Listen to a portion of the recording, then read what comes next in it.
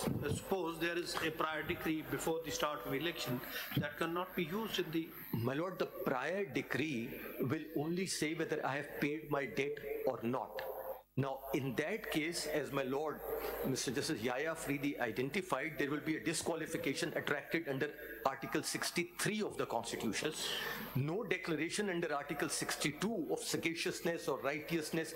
My lord, which, your lordships with your vast experience in civil law, which civil court, when passing a decree, even in a banking suit, and says this money is outstanding, then goes on further to declare that this person has ceased to be sagacious, righteous, so that's the question, Mr. Can you just go back, Mr. Makhdoom? My lord. We cannot attribute redundancy to the Constitution, even though it's quite clear that there's no such declaration that can come from any court, but we have to give meaning to because we can't just throw it out. So making an effort to giving it a meaning, this paragraph is crucial in Samiullah, that the declaration they're talking about is arising out of civil jurisdiction, inter-party litigation. So, for example, there's a case where a sale deed has been struck down as being fraudulent or forged. Now, there it has been, as a consequence, we understand that that person has committed fraud because he came up with a fraudulent sale deed. That is a bit of a construction that we have to do just in order to justify this declaration given in the court. Having said that, all the other declarations which are coming in through original jurisdiction in the writ jurisdiction not arising from civil jurisdiction are out of the canvas, right? So let's first specify that the declaration we're talking about is inter-parties arising out of civil litigation. Right. Now, in the absence of 232, we would have had to construct what is to be done. I'm just saying that legislation could, not justifying 232, but legislation could say that for the purpose of election, such a civil, such a decree which is arising out of civil litigation could have a time frame for purposes of election. So the question is, can legislation put a time frame on this declaration? Could that be possible? Not the way it's worded in 232. My question to you is that, first of all, Samiullah Baloch helps us identify that which declaratory decrees we talk about, which declarations are relevant. Declarations arising out of civil jurisdiction, which are inter-parties, number one. Now, could legislation, not the way it is done today, but could legislation say that this declaration will continue forever between the parties, but for the purposes of election will have a time frame?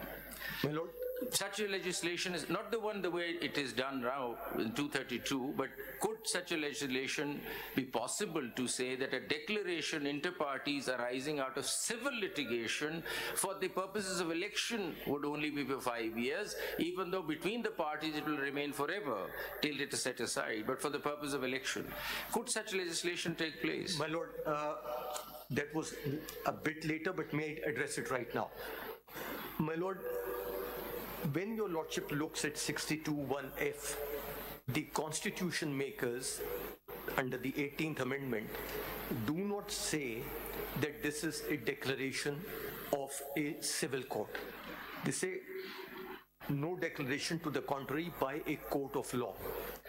A criminal court is as much a court of law as a civil court.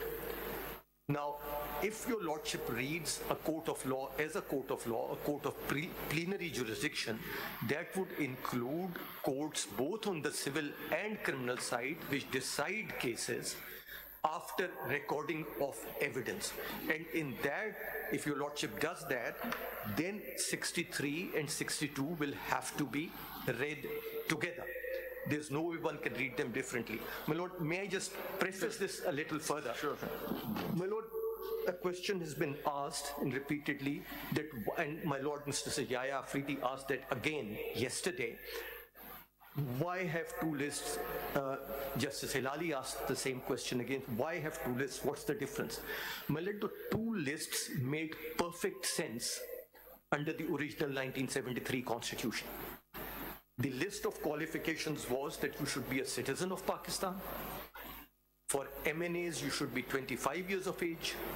For senators, you should be 30 years of age, and that is where the qualifications ended. All three were qualifications.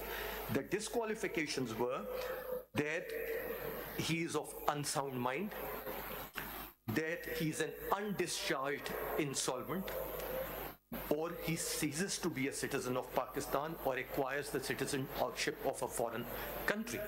When your lordship looks at them, there is no disconnect. The qualifications are separate, the disqualifications are separate. Sorry, there is a disconnect. They deal with two different subjects.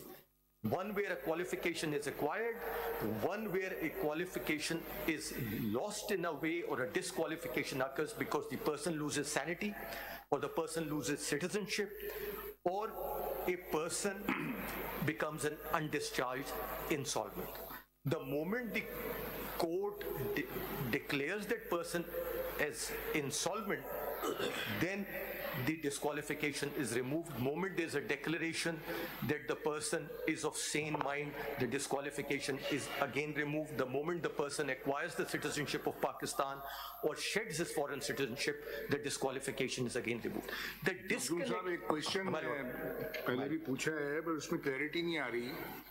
इस 62 Article 62 applies pre-election, post-election, or at any time? My lord, the way I look at it, election 63 applies at any time.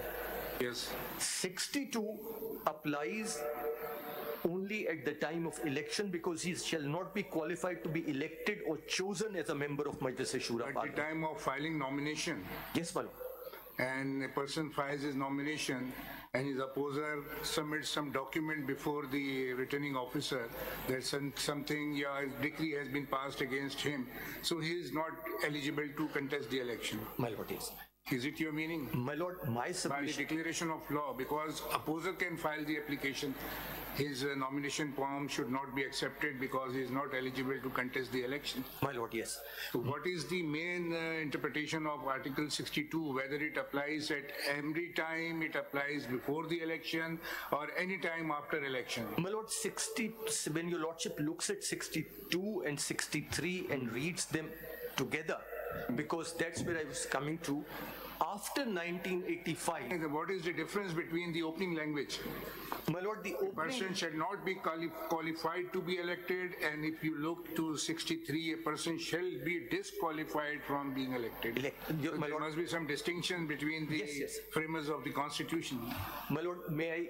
If I may interject, Mr. Makhdoom Ali Khan, and it may help you to respond to my lord as well. Somehow, as I see it, we've got bogged down in restricting ourselves to reading just a particular provision of the Constitution. And we seem to have forgotten the Constitution as a whole. What is the Constitution all about? What does it do?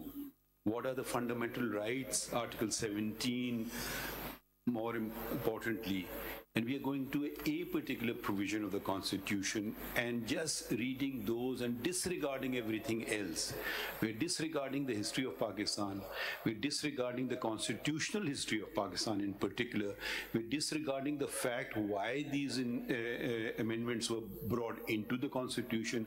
We're disregarding the fact that original Constitution has a greater sanctity than amendments brought there too, unless there are such amendments which enable to serve the people better. For instance, Article 19A, Article 10A. Now, nobody can say that these insertions have taken away something from the people of Pakistan. Rather, they have given something to the people of Pakistan, including Article 25A, compulsory education up to the age of 16.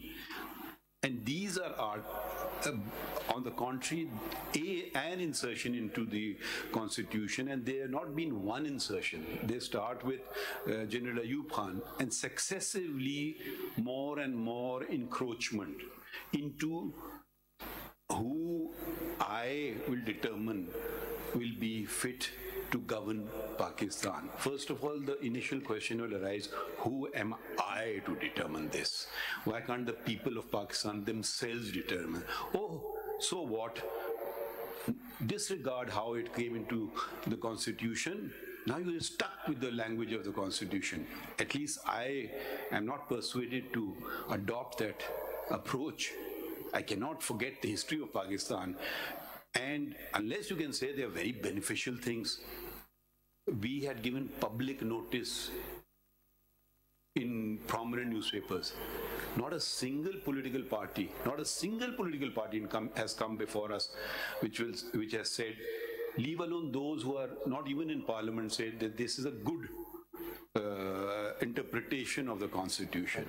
So then we come into, there is another aspect which I consider.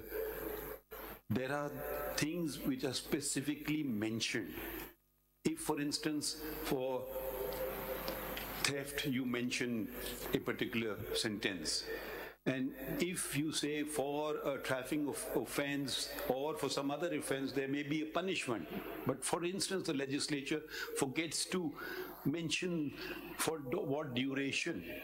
You can't possibly say, oh, I'll impose a punishment for murder here.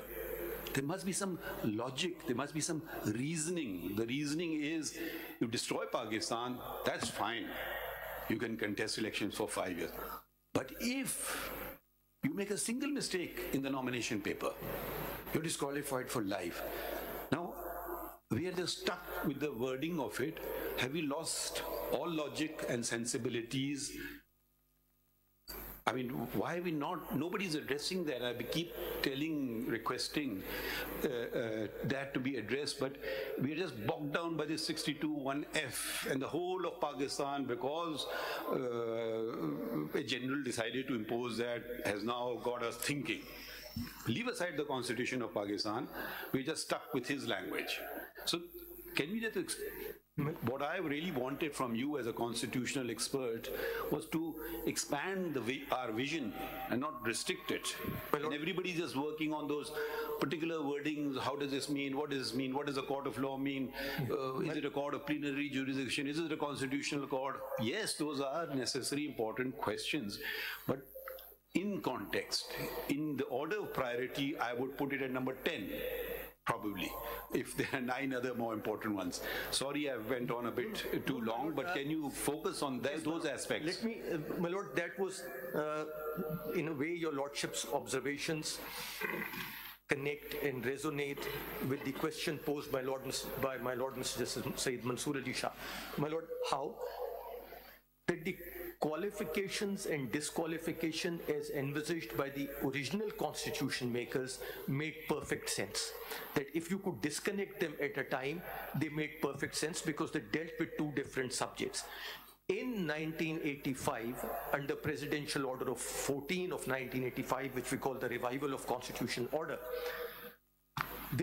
all these changes came about with a minor change again through the 18th Amendment.